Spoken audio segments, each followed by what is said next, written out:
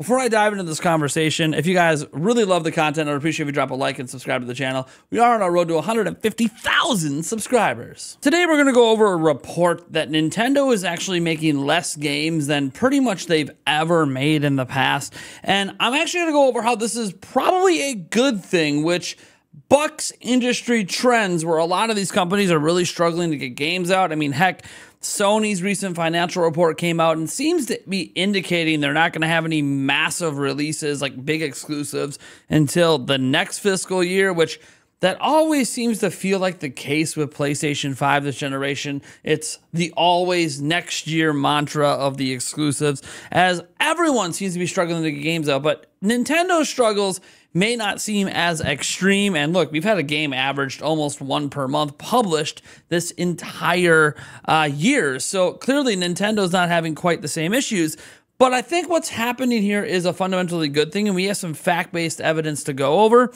And before we do, I want to talk about this idea of what's good and what's bad. It's a highly subjective thing. And so while I'm going to be going over why I think this is good, some of you guys might feel like you're on the other side, and that is totally okay. I appreciate the discourse. In fact, before we even get into it, why not head down to the comments below and let me know what you think about this already, including what I'm about to mention here about something that we don't even know if it's happening. It's just a rumor at this point, but supposedly a remaster/remake of Breath of the Wild is coming to Nintendo Switch 2. And there's been a lot of discourse over whether this is a good or bad thing. And I kind of find this to be a little interesting because I find it to be a good thing. I'm really excited. Breath of the Wild is one of my favorite games. We haven't had this thing touched since the release of Switch, but it's weird because the discourse seems to be, well, I don't want that to be the launch game for Nintendo Switch 2, which I find interesting. Look, we had Mario Kart 8 Deluxe in the first year of Nintendo Switch, and that was not a launch game. They're not launching Switch 2 with this, guys. This isn't like in lieu of anything. Haven't we learned anything about Nintendo during the Switch generation? They're going to remaster/port a lot of old games, but that's not in lieu of creating new ones. So I just wanted to throw that out there before we dive into this, because again, this is about subjective opinions. Hey, what you think about that Breath of the Wild story? Let me know down below, because everyone basically only commented about the playable Zelda game, and they completely skipped the second story, which was the entire headline of the damn video. So yeah, let me know what you think about that Breath of the Wild possibly getting remastered, remade. Comes from Midori, down in the comments below. Let's dive into this post over by Stefan Totillo. He actually did an entire article on this, but he does keep it behind a paywall, and I don't really feel like showing that whole article because it's not just about Nintendo. But I want to talk about this stuff because he put it out on X today. In 2013, Nintendo consolidated its handheld and console game dev teams. By 2020, Nintendo was releasing games on one hybrid platform. Despite that, Nintendo's gaming output has decreased based on data it's tallied for over a decade and said last week it will no longer report. So this is the final report Nintendo's giving. We'll be able to obviously track what games they're outputting because they're literally games that were released, so it just has to be tracked by fans. But you can kind of see back during, you got the DS, Wii, 3DS, Wii U, and Switch era. I mean, look at this. You're upwards over 25 here. You're, up at 18 or so, 2010, back up above 20, here probably creeping closer to 30, and you can kind of see how things went all the way until, well, here's the Switch era. Now, the Switch era obviously still had a number of 3DS published titles by Nintendo, and then 2018 had even less with more Switch. Obviously more Switch and 3DS, and then they were done with 3DS as of 2020, where it was only Switch published titles. And you can see that they actually still have been averaging quite a bit. They're averaging, look at this, more than one per month. So they've been very consistent on averaging that, and they're literally on that exact same pace this year. So they're publishing a lot of titles, but if you look at this compared to the old charts when they had two systems, they're publishing significantly less. Now, Nintendo did comment on this during their investors meeting, saying that they knew that things were going to get more complex and games weren't going to come out as often. But I actually think that this is ultimately a good thing for Nintendo, whereas for others, maybe it's not. And I'm very curious what you think on this. Let's get into the rest of the tweets here. He says, game companies across the industry has said big games take more time and resources to create, Production of state-of-the-art graphics, even on Switch-level hardware, is considerable. Nintendo too has talked about the game dev being more complex, and yes, they did. Some Switch games are more vast than prior-gen franchise releases, a sign of greater resources on the game. You can see things like Tears of the Kingdom, even Breath of the Wild, technically, Pikmin 4. Nintendo, without a dedicated handheld, also seems less inclined to produce smaller and simpler franchises. RIP top-down Zelda. That one always stings a little bit. They still have some small stuff, but just not quite as many. Is this all a development story or also a sign that Nintendo sees a cap on what customers will buy? The company strove for nearly monthly releases for its handhelds and consoles. Now it largely does the same for its lone supported device, the Switch. One sign that Nintendo's reduced output is a success is the jaw-dropping number for its top titles. 9 Nintendo-published Switch games have sold more than 20 million units. The Wii had 7, the DS only had 3. So between the DS and Wii, Nintendo Switch has almost the same number of combined 20+ million sellers. And you can see the list here. Obviously, we know this list very well as Nintendo fans. Mario Kart 8 Deluxe at the top, Animal Crossing New Horizons, Super Smash Bros. Ultimate, not Tears of the Kingdom, Breath of the Wild, Mario Odyssey, Pokemon Sword and Shield, Pokemon Scarlet and Violet, Super Mario Party, and obviously Legend of Zelda Tears of the Kingdom. Who knows, maybe U Deluxe or something like that might eventually crawl up to be game number 10. We'll see what's going on. So he talks about, if you find this interesting, you can go check out his bigger article on this topic. Now, the one thing I want to bring up when talking about this and why I feel like this is an overall good thing is when we saw the sales, right? Well, I think what Nintendo has learned is that you don't need to release as many games if you can make each game that you release a bigger deal that sells more. The biggest thing Nintendo has going for them is because they were supporting 2 platforms for so long that them reducing the number of titles they put out so they can put out higher quality, bigger, bolder experiences has actually led to a boom for them because the pace at which their games are coming out on Switch doesn't actually feel slower than other platforms. In fact, Nintendo struggled to get a published game out every month on things like the Wii U and even the Nintendo Wii. They really struggled doing that. A lot of that game output was really over on the 3DS, and a lot of it was a lot smaller titles.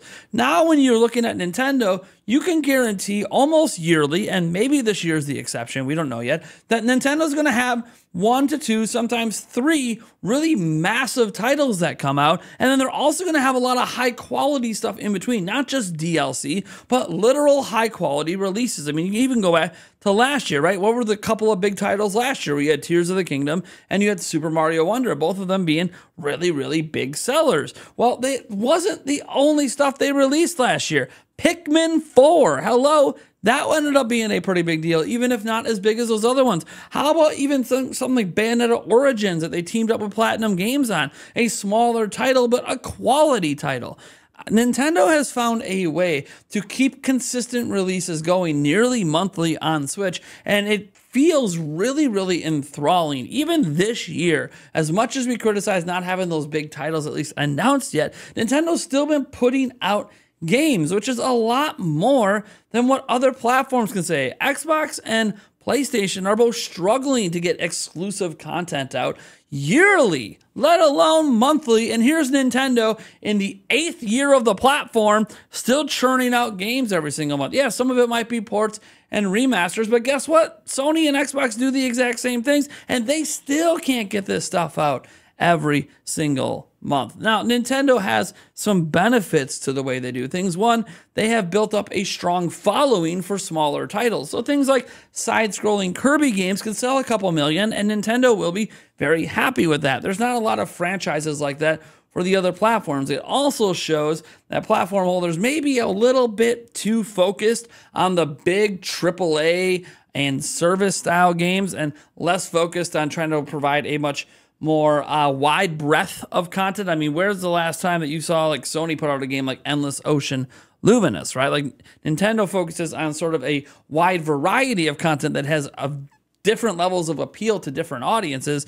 And Sony and Xbox seem to focus more on specific AAA, sort of experiences. Nintendo has those experiences, by the way. That's what I talk about with their big games, right? Those big games of a year would be what you would call Nintendo's AAA games. Like, you might not think Mario Wonder's a AAA game, but it sure sells like one, and it sure has the care and polish of one. So it's arguable that for Nintendo, that is a AAA style game. And again, they had 2 of them last year, and you could argue 3 if you want to toss Pikmin 4 in. Pikmin 4 definitely had the love and care, just doesn't have the sales appeal of some of the other franchises. And even then, it's still the best-selling Pikmin game ever. So Nintendo has found a massive sales success by putting out less titles technically, but never feeling that way as a platform holder, because we're actually getting more exclusive content than any other platform that's obviously not PC, that's getting thousands of exclusive indie games released every single day. So I just got to say that I think Nintendo's strategy is good.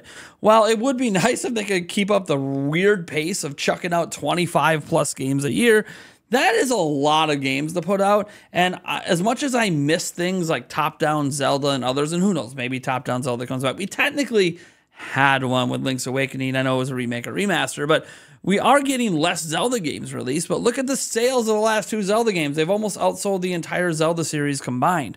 So I just want to throw out there that I think Nintendo has actually made a good choice here with what they're doing, and this ends up being a positive. This is why Nintendo feels like they're less affected than everybody else, because they were better prepared for this transition to needing to spend more money and bigger teams and all of that. Because one, Nintendo's budgets weren't insane in the first place. So we talk about, oh man, they're going to have to spend even more to make games. Okay, yeah, Zelda Tears of the Kingdom probably cost about 120-ish million for Nintendo to develop. Okay, and that includes the marketing budget, by the way. Well, all right, so let's say what the next Zelda is 150 million. Yeah, compare that to budgets for things like Spider-Man 2 that can't even sell what Tears of the Kingdom sold. The point I am making, but there's licensing things. There's a whole bunch of reasons that Spider-Man 2 wasn't really that profitable for Sony. But the point is that Nintendo has these things under control. And even as we talk about a $150 million budget for, say, the next 3D Zelda game, the next Mario game might have only had like a $50 million budget. It might go on to sell 10, 20, 30 million copies. Who knows? And they'll be profitable literally pretty much at launch. So I think that there's just a lot of focus and weirdness going on with a lot of these companies, and Nintendo just doesn't have to deal with it. Correct me if I'm wrong, and feel free to drop opinions down below. Sony talked about things like, you know, focusing on service games and all this other stuff. Meanwhile, Nintendo just keeps talking about making great games. And I like Nintendo's approach. They're not fundamentally changing what their company does. They may be outputting less games because it's harder to make games quicker for HD and up systems, but they're still keeping up that consistent cadence that there's always something coming. Even if it's a port or a remaster, it doesn't matter. There's always something releasing for a brand new buyer today, all the time. Again, very weak year this year in terms of major releases, but always something coming. We literally, you buy a Switch today, 1,000-year door releases this month. We just mentioned 2 HD releases next month. NES Remix World Championship. I know it's not actually NES Remix. It's just Nintendo World Championships 1990 game. Comes out July 18th. There's always something coming every single month. And that's just the way Nintendo rolls, man. They just keep it going. So that's why it just feels like Nintendo's in such a better position than everyone else, even though they're technically putting out less games. Also of note, Nintendo's making more money this generation than they've ever made in the entire history of the company. So this strategy is working from a financial place as well. And all of us Nintendo fans, look, if we're honest about the entire Switch generation, I think almost all of us are very satisfied with the game output this generation and what we've gotten to play and the amazing wide breadth of experiences we've gotten to enjoy. I honestly don't think any of you guys are really that mad at the Switch generation, but let me know if I'm wrong about that, again, down below. All right, guys, thank you so much for tuning in. I am Nathaniel Robojats from Nintendo Prime, and I'll catch you in the next video.